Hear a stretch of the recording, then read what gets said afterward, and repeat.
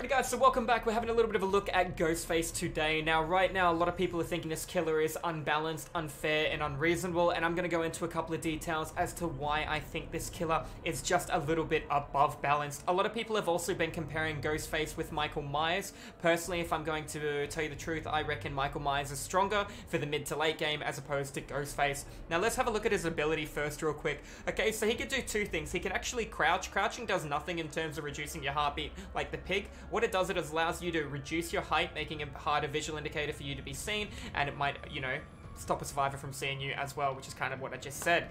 His other ability is he can enter Night Shroud, when the power gauge is full. So what he can do is he can press right click and he pulls his dagger up. This means he's now in stalk mode. In stalk mode, he has no heartbeat. He moves, I believe, a little bit slower. He can peek around a corner and look at a survivor. For the longer period of time he stares at a survivor, he gains the equivalent of stalk like Michael Myers. If he's peeking by default around a corner, it gives him more than peeking just standing in the open. All a survivor has to do is turn and face their body directly at Ghostface, and that'll break him out of the stalk. Now, if I'm stalking Jeff in front of me, Megan from my right-hand side can come up and stalk me from behind or look at me while I'm stalking, breaking me out. Therefore, I won't be able to use my power, and it will go on cooldown too. Now, to note a couple of things about Ghostface, if he stalks for the entire period of the time, he can actually M1 to cancel his ability, and if I have 99 stalked Jeff, then when I walk up to Jeff next time, I can just tap stalk Jeff, down him straight away, like Michael Myers popping tier 3. Depends on how you want to go about it. Me, personally, depending on how good the players I am versing, I will stalk Jeff up to 99, I'll walk away, I'll M1 away to break the stalk, I'll walk up to Jeff to M1 Jeff, and I'll let Jeff run off and heal and do his thing. Now, I have permanent tier 3 on Jeff, as long as I don't get broken out of stalk with somebody else. It's just one of those things that takes a little bit of time and understanding to be able to use. Now, before we go into perk details, with Ghostface, you need to be facing him in the center of your screen. Your character must be perfectly looking at him. It'll take about 3 seconds to break him out of it. It'll be making a sound indicator while he's stalking you, and when you're looking at him, it'll be making a breakout sound as well, notification for him. The thing about Ghostface is he can peek a corner, you can turn and look at him, he can hide. He can peek again, and he can hide, and he can keep doing that to get stalk out of you, and you will not be able to break him out of it. Things to note about Ghostface as well, he can stalk over a picket fence on Hattonfield, the little white fence, while crouched, and not be broken out of it if somebody's on the opposite side of the fence, which is really dumb. Also, the barbed wire fence on the preschool, he can stalk straight through it, and even if you're standing in the open staring straight back, he'll still be able to stalk you through it as if there's collision, but he'll be able to see you, and you won't be able to break him out of it, giving him his ability to one-hit down you as well. Keep in mind, the ability will stay on you for a couple of seconds. If he pops the tier 3, or the equivalent of tier 3, like Michael Myers, it'll have about 30 seconds on you. I don't know the exact time, to be honest. And when he M1s you, it'll disappear, or if the timer expires, it'll disappear. However, if he 99 stalks you, he can leave you like that the entire game. And until he pops it and goes for the snowball, things to be mindful of. However, if he stalks one person a full, he can down him in one hit. Doesn't mean he can down another guy in one hit like Michael Myers can. So you can see similarities and differences here. They both have big on hit. He does have a 32-meter tear radius, but he can remove his tear radius with a click of his fingers. It does fade in and out. Keep in mind, if I'm right beside a generator with a survivor beside me and I hit, you know, no heartbeat, the heartbeat doesn't just disappear like old school Insidious. It'll fade out like Insidious does, or the pig crouching. Moving on to his add-ons, a lot of his add-ons are all about stalking. For example, his best ones here, you're looking at the aura of all survivors outside of your terror radius are revealed for you for 4 seconds when you mark a target and put them into dying state. So this allows you to slug.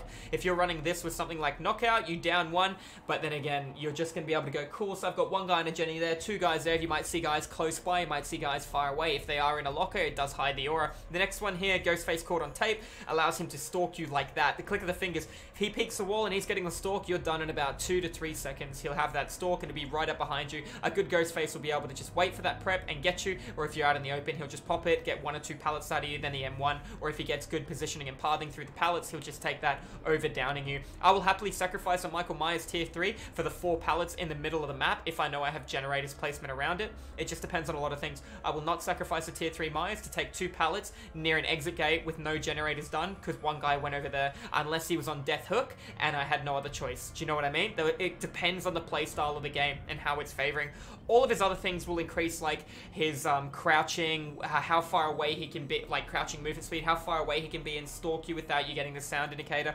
They're all okay. So what is a good kit for this guy? Now, let's be real here. You kind of want to know where multiple survivors are at once. So barbecue and chili, if we look through his perks real quick, sorry guys, we've got I'm All Ears, you have Thrilling Tremor, and you have Futuristic Chase. I'm All Ears means when a survivor fast vaults a window, whether that be a medium or a full vault, alongside if they have quick and quiet or don't, this will give you a sound notification and it will make them glow bright pink for 6 seconds and you know where they are. It has a 30-second cooldown at tier 3. It's actually a pretty good perk for the nurse. If somebody fast vaults a window, you can see their aura for 6 seconds, allowing a precise M1 blink guaranteed if you're a half-decent nurse.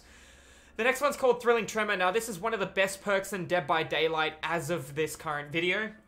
If I'm going to be real with you, this replaces barbecue and chili in every way but blood points. So basically, when you down a survivor, the second you pick them up, every generator that doesn't have a survivor on them will glow bright white and will seal by the entity and will not be able to be worked on or touched for the next 16 seconds. However, if a survivor was already on a generator, the generator will not seal white, revealing the location of where the survivor is on the generator. So this stacks really fantastically well with Pop Goes the Weasel as an alternative to barbecue and pop. More reliable than relying on Ruin. I really do like Thrilling Tremor. It is my third favorite perk. If we're going to go through my top 5 real quick, you have Pop Goes the Weasel, Discordance, Thrilling Tremor, Infectious Fright, and Agitation would be my top 5, followed by Make Your Choice. Very fantastic on people like the Billy as well with Pop Goes the Weasel. I'm currently running Pop Goes the Weasel, Enduring, Thrilling Tremor, and Corrupt Intervention, which I substitute with Ruin if I see multiple toolboxes. So it's very, very powerful for the map pressure, the momentum, and it goes good hand in hand with Pop, regardless, because Pop lasts 1 minute. It'll give you good situational awareness throughout the map. Moving on to the next perk, this is called Futuristic Chase. Now, this is a very hard to understand perk. So basically what it does is each token reduces your terror radius by 4 meters while in chase. So yes, Monitor and Abuse, when you start entering chase, it makes your heartbeat larger, but when you're outside of chase, it makes it shorter. So stacking this with Monitor and Abuse is not a good idea. They do opposites to each other. Keep in mind, people like Michael Myers who have a 16 meter heartbeat, Monitor and Abuse will make it an 8 meter heartbeat. You do not need Futuristic Chase. If you had to choose this, realistically, you could use it on somebody like Leatherface, somebody who has an instant injure but no real movement potential through the map. It'd be a waste on somebody like the Billy. Basically, you become obsession with, you have one obsession, and eliminating your obsession one by one. When your obsession is hooked, you gain a perk or a token for this perk, so you have to tunnel down your obsession, much like Dying Light, to be able to get it to work. I do not like this perk at all. I think it's really bad. I think it encourages not the kind of gameplay. You shouldn't be looking at tunnel, kill, kill. You should be looking more towards, okay, one on the hook, one in chase, one on the ground, one on a generator. I now have mass split pressure. You should try and divide it as much as you can. It's furtive chase? My apology, not futuristic chase. My bad, I'm sorry. Moving on, guys, back to the build that I was recommending for him. Now, generally, there are 4 perks that I normally recommend in my killer games. I recommend something to slow down the game, something to speed up the game in your favor, something for situational awareness, and something to clutch the game. An example of that would be something to slow down the game. You have Ruin, something to locate survivors. You have Barbecue, something to help you clutch the game. You have Make Your Choice, Sloppy Butcher, Save the Best for Last, Realistically Nowhere, and then something to speed up the game in your favor. You got Enduring, Brutal, Bamboozled, Realistically Fired Up, even though it's a bad choice. Now, I recommend a bit of a different build on this guy. As of the fact that base stun time has been reduced, I feel Enduring is good with it, but taking a pallet stun, that's okay. Depending on what rank you are, I would recommend 2 different builds. So if I'm building a rank for a rank 15 build right now, it is season reset, guys, so we got all the way back up to rank 10 here. I would put on Ruin. I'd look for mass situational awareness. This is for like a rank 15 player, rank 10 to 15. This is going to give you more blood points. It's going to allow you to locate where people are. With stall in the game, you're probably going to want to look at something like Pop Goes the Weasel as well. Pop Goes the Weasel is going to help you out a wicked amount of if you actually do get the hits out for it. And your final perk, realistically, Enduring or Brutal Strength would suit you better. I personally would pick Enduring. This is what I'd pick for a mediocre. I'm new to Ghostface. Obviously, if you don't have the teachables, you can't. But this is just what I feel would be good for you if you didn't have 100% grasp or understanding of this player.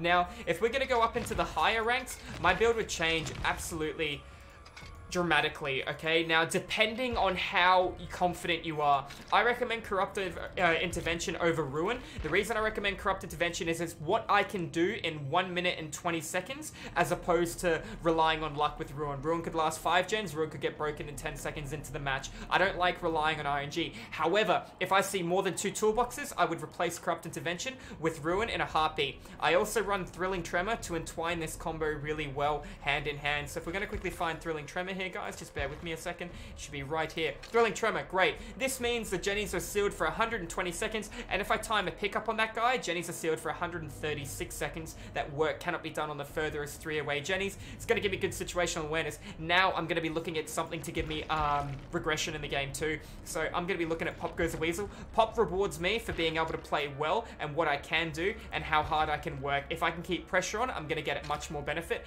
than if I can't. Pop has won me a lot of games when it looks like it's all over due to the fact that it regresses 25% of a generator in last 60 seconds. Jenny takes 80 seconds to do. At 79 seconds, boom, you're going to take approximately 20 seconds off a generator. And then if he taps it and you get another hook on, boom, another 20. You've just halved that generator all the way back. It's going to save you a lot of, threat.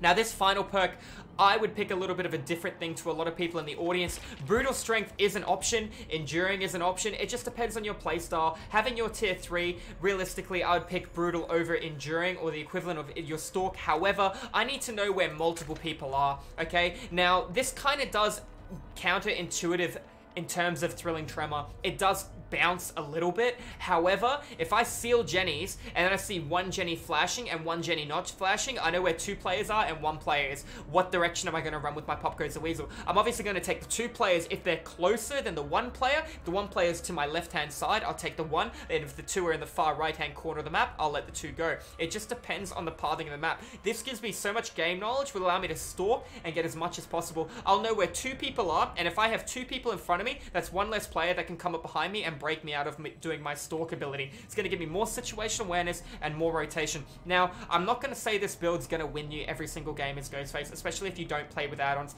If you put Ruin on, it'll probably help you out a lot at the start of the game unless it gets broken. It depends on how good you are with the stalk if you utilize it. Keep in mind, not having Brutal and Enduring, you're going to get punished if you respect every pallet. If you are smart and going, this pallet has a really damn good window around the corner. I hit Megan and Megan won't take her eyes off me. Megan probably has Dead Hard. I'm going to walk through this pallet because I want this pallet done, and that is a really good window. Megan's going to go right through. Megan's going to try and do something cute, try and Dead Hard past you, then you M1 her. Or Megan's going to throw the pallet. If you were smarter though, you'd take rotation around, and that way you cut the window off. Might take you 1 additional lap, but you're guaranteed to get the pallet. If it is a good pallet, don't hesitate to walk into it without Enduring and break it. If it is a dodgy pallet, you can maybe bait it out very, very easily, especially if you have Lust. You can maybe even go for the Lust hit on him, depending on how much time you have. Not having Ruin will hurt you in terms of split pressure, but you're at least going to have a little bit of time at the beginning of the game because survivors will always spawn far away from you regardless. Some might spawn close, but there will always be someone far away